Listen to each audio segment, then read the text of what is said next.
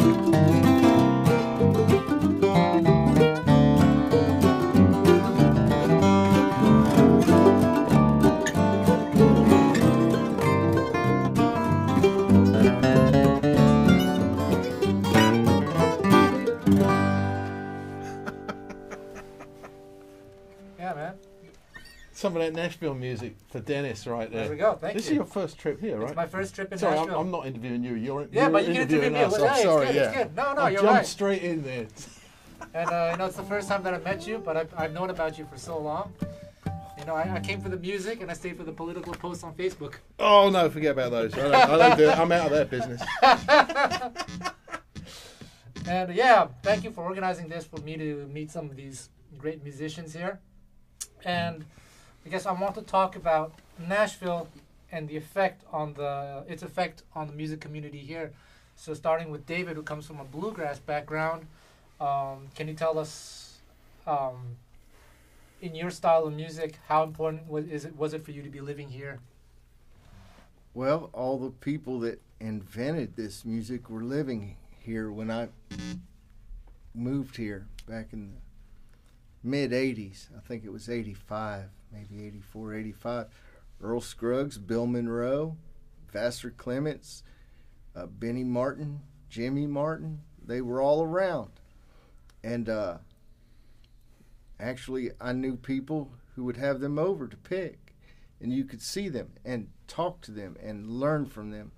And just to see what it was that made them tick, that maybe informed their playing somehow, their personalities, that maybe sometimes you don't get from a record. And, you know, you listen to these records your whole life and you think, oh my gosh, these guys are like gods. And they are, but they're just like people too. Well, they are people. They're sure. so much like people, they are people. And so that was what brought me here. And I knew a couple people here. And so that kind of got my foot in the door to begin with. And it's really beautiful. You share what you've learned with your friends, and they share what they've learned. So you learn twice as fast or exponentially. Amazing. And Richard, you're more from the Chet Atkins background, is that right? Yeah, I mean, I'm similar question. Yeah, my main gig is my solo guitar playing. So playing with ensembles is something I do once in a while. I'd love to do more of it. It's funny, Dave's talking about the people he listened to, his big heroes, and growing up and getting to meet them and learn from them. I know you're coming from a gypsy jazz background. Nobody met Django. It's like that was so long ago that no one around today met him. So he's like this godlike, ghostly figure from the past. He was in black and white.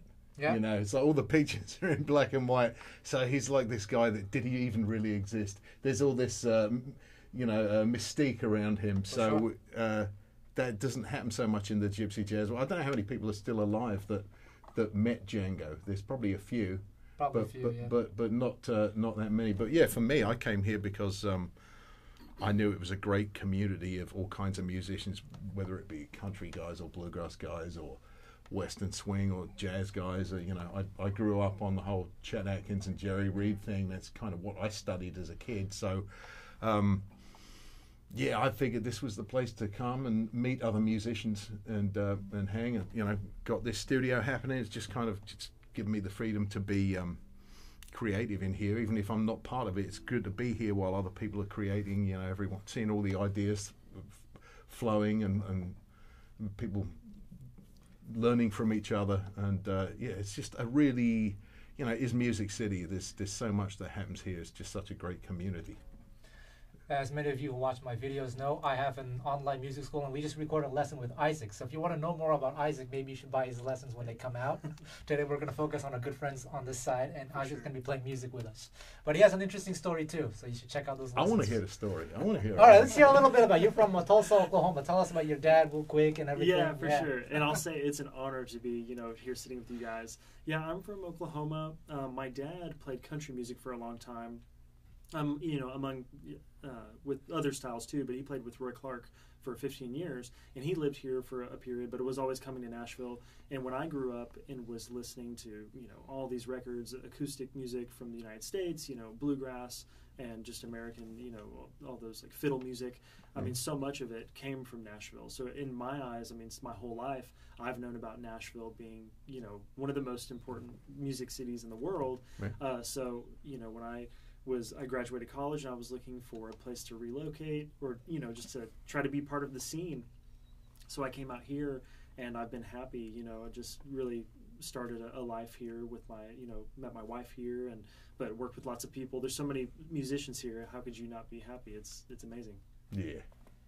Obviously, Nashville is one of the capitals for music in the world, but they're known for, as you said, bluegrass, country music, but besides from that, are there other styles that informed your playing when you moved to Nashville?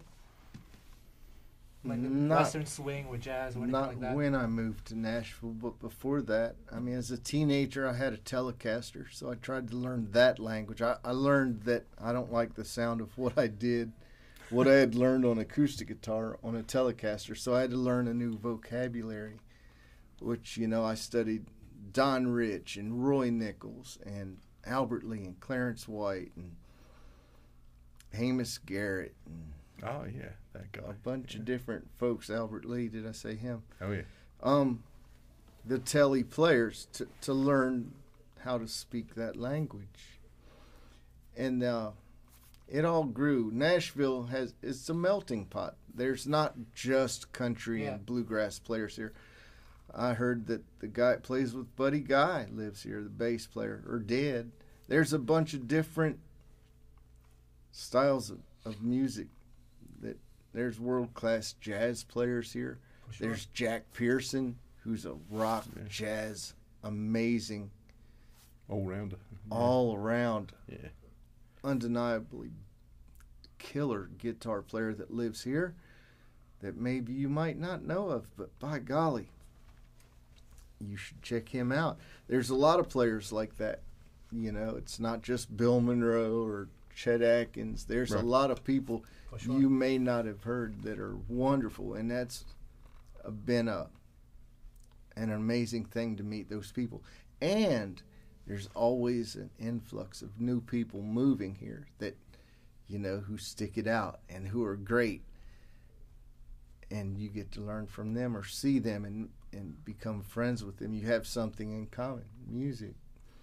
And so that's what Nashville is to me. It's just like-mindedness, people that are really into their instrument and wanting to make better music. How can I do this better? Whereas if you lived in Akron, Ohio, and you went to a jam at the pizza parlor, you might find some old guy with a bowl-back mandolin and somebody with a kazoo, somebody with an auto harp with half the strings off and not even tuned properly. Here, there's world-class jam sessions here. A friend might call you up, hey, we're having a pick and Vince Gill's going to be here. I went to Ronnie McCurry, who's a world-class mandolin player, had a party at his house one time that I was invited to, a picking party. You might call it a jam session. I always called it a picking party. And right next to me was John Paul Jones from Led Zeppelin and Vince Gill's across and Jack Pearson, and there's Dwayne Eddy was there. Yeah. Where's that going to happen?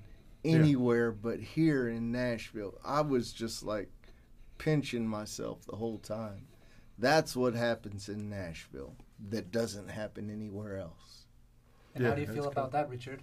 The same question. I would, I pretty much verbatim. Yeah, it's the kind of jams. And that's one example of it. It could be a whole bunch of other people. And these jams, they'll happen sometimes at people's houses. They'll happen. There's public jams that you can go to. There's bluegrass jams. There's blues jams. There's Western swing jams and just general jam nights that happen. And they happen all the time, I guess. I'm out of the loop now. I'm on the road so much that I don't even know who's having these jams these days. But I certainly went to a lot in my first days of coming to Nashville. I need to do it some more. I need to have one right here in the studio. That's what we're doing now. That's what we're doing right now. Thank you so much for doing this. Oh, sure. And David, you were talking about how you had to learn another language when you were switching to just another style of guitar. And one thing, I come from a Django Reinhardt background. People are asking me what are the scales, what I think, but I say, okay, those are fun to know, but it's far more important to know the community and to know the language of that style. So I guess my question is, how much of quote unquote the academic side of learning your scales and arpeggios comes into your playing for whatever style you're playing, or how much? What's the other percentage? The community thing. Well, you're a teacher and you're not going to like this. Oh, trust me, I might like it. My father played the banjo, so he wasn't a real musician, but he hung around him. Nah, but so I didn't learn scales or modes or any of that. I swear if you held a gun up to my head and said, play me a diminished scale or I'm going to blow your brains out, I'd just close my eyes and say, go ahead, shoot. Because Dad didn't play scales around the house on the banjo. That should be easy to believe. And I had never seen anybody get paid to play scales, you know. Yeah. But I knew Dad got calls to play at this club, or hey, we're getting together next Saturday. Are you available? He'd check his schedule. Yes, I am. Let's play. And they would.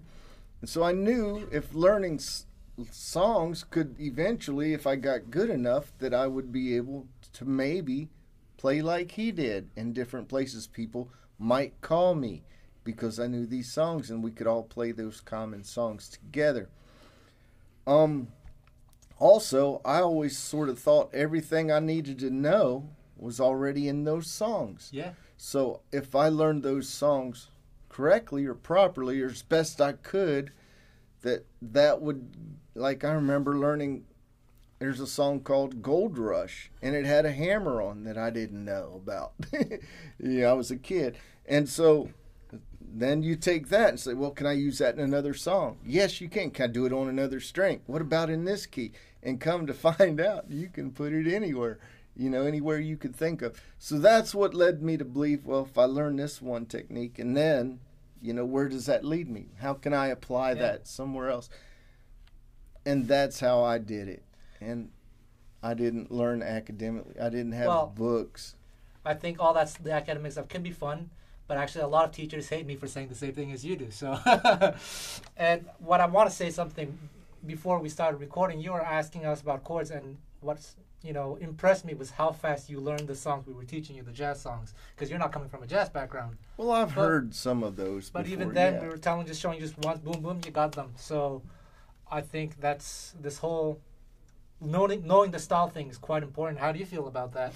Yeah, I mean, when I first started learning, I was learning solos as if they were classical guitar pieces, right the way through, the same, play it the same way each time. When I started improvising, I guess I was listening to a little bit of Doc Watson and Albert Lee, and I was listening to Django and learning some of those solos. And I'm thinking, okay, this phrase here, how can I fit that into another song? Now let me play it in another key. How does it work? How do I know when it's coming up? So just little phrases, they're like words or sentences.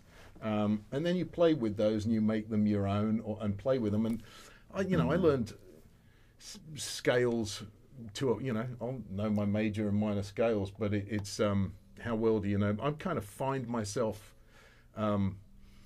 thinking in terms of positions, thinking in terms of chord positions, the caged system. For example, what everyone's familiar with the cage system? I hope so. I hope so. If not, C, A, G, E, D. And you do that. Am I in tune even? C, there will be the A because it's moved up. So basically it's all these shapes, and here's your capo. So this would be a C chord. You move that down. So C, A, G, E, D. And that's all that is. So I'm thinking of that lick there.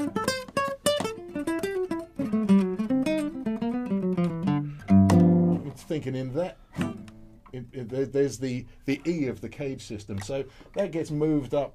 It's not like a piano where you have to learn it differently. You can move that all up. The fretboard works all the way up. And that's how I think in terms of where am I. But it's how you glue the things together. Yeah. That's the tough. For sure. Yeah, that's the tough thing. I know I'm out of tune here, guys. I better tune up. I love it when it's out of tune. And one sec. That's so you can edit. I'll tune up. Okay. There's your edit point. Yeah, I got it. So, Dave, you were mentioning about these world-class jam sessions with world-class musicians. So the standard must be very, very high in Nashville. And can you talk about that? How that, for someone who just moved to Nashville, what are the expectations as a musician? And when you go to these sessions, does that lead to other professional opportunities? Well, there's jam sessions at every level. There's beginner jam sessions that happen all in different people's places. There's more intermediate jams. It's just wherever you're at and who your friends are, and what they think of your playing or is you as a hang. Often, it's how good a hang are you. You could be the best musician, but if people don't like you, you don't get a call. And It's true from my point of view. That's why I play solo. Yeah. But yeah, and if you fit in and you don't rock the boat and you're not mean, or we'll stop there, then there you are. And it's just like anywhere else. It's just like playing kickball at recess at school. If you're the goober, nobody wants to pick you. But if you get along and you do your job, then you get picked before the last guy. Isn't it sort of like that? Does that make sense? Yeah. I don't know. That's kind of how I look at it. What are your thoughts on that, Richard? Well, yeah, I mean, you play as well as you can for yourself, I think. I mean, no one's thinking about, let me get better so I can get work. Or maybe there's a part of it, but really, if you're getting into music because you want to work, you're in the wrong business. You've got to be a musician because you love it and you want to play better for you. Yeah. And if you get work along the way, that's great. But I should get better at this so that they hire me. I think you're already on the track. You got to love it and want it to be right for you. But yeah, try and get on with people. I mean, yeah. I was talking to my buddy Aaron Till, great fiddle player, yesterday. He said he's seen people commit career suicide before because they say the wrong thing or something. No one's going to hire you. So yeah, you want to have a good time with everybody. That's for sure. Yeah, and you want it to be as good as you can. So I guess there's that balance. You want to hire good players that are a good hang, and they want the same thing. So yeah, it's a mutual thing. Richard, you and I had the advantage of starting when we were pretty young. Yeah. And a childlike mind and a child's curiosity plays into what we do a lot. What happens if you put your finger here? What's this going to sound like? Can I do this here? What happens if I do this? Or is this going to sound cool? And it's just like walking in the woods. You don't have a plan. Right. You're just walking and seeing what you find. Right. Oh, look at that stone. Isn't that cool? Or look at that limb. That's neat. And just whatever. I mean, the melody.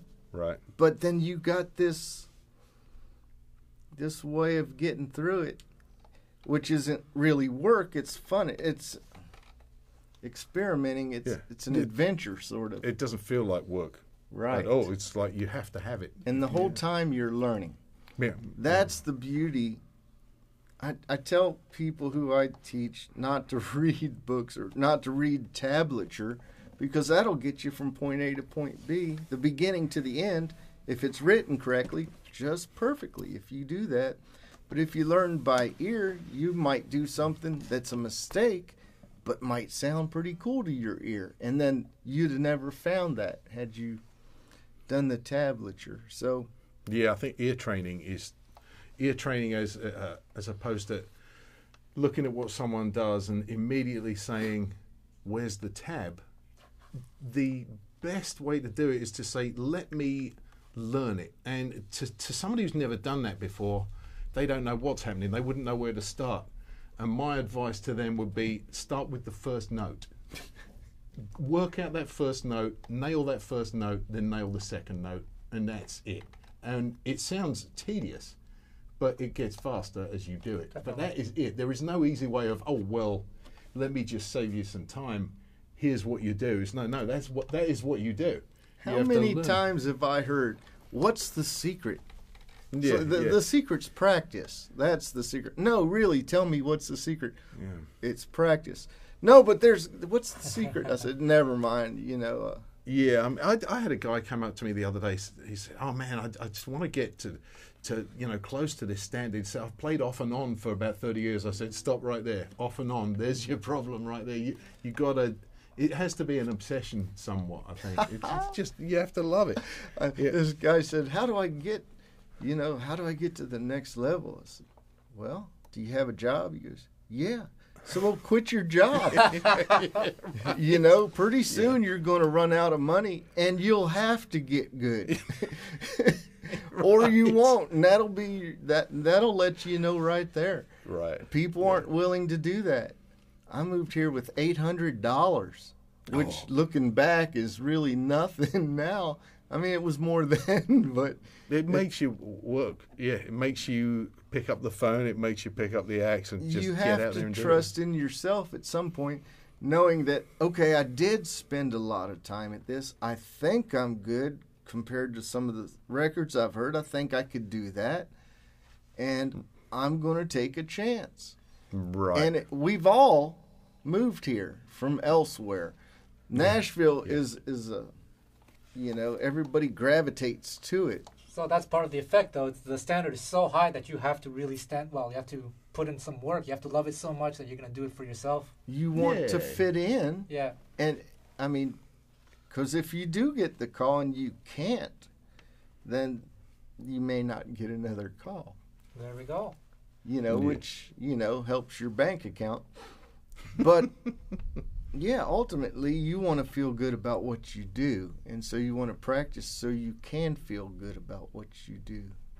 Yeah. And you want to be proud of it and show people, look this song I wrote, or look how these two notes go together, or whatever it is you're proud of. Oh, well, I'm really happy we did this interview, and thank you so much for being here with me, because it's my first time here, and I do want to come back next year again, meet more people, and let's do it. Do this, and that'd be great. Should we play like one more song? Is there anything you want to say to the audience or something? Nothing. Nope. Eat beans. Dennis, thank you. Thanks for coming, man. Yeah. Sorry about that. Sorry about that. Okay. Yeah. One last tune. What should we play? Is it Lady Be Good? Gypsy jazz or swing, whatever. Lady Be Good. Lady Be Good was yes, yeah. Do Lady Be Good. A little bit more up tempo, maybe. Yeah, about that. You want to kick it off? Sure. 1, 2, 1, 2.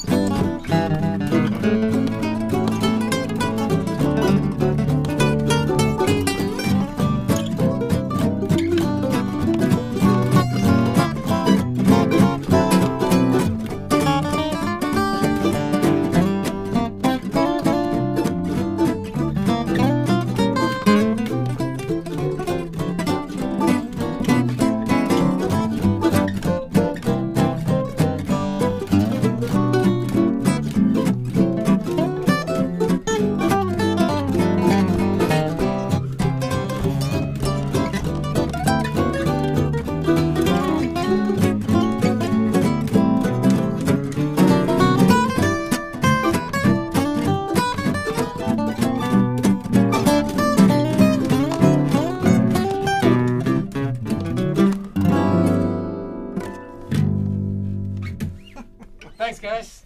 Thank you, Yeah. Dennis. A lot of fun. Thank you. Yeah. Sounded great, Isaac. Thank you. It's okay. Yeah, man.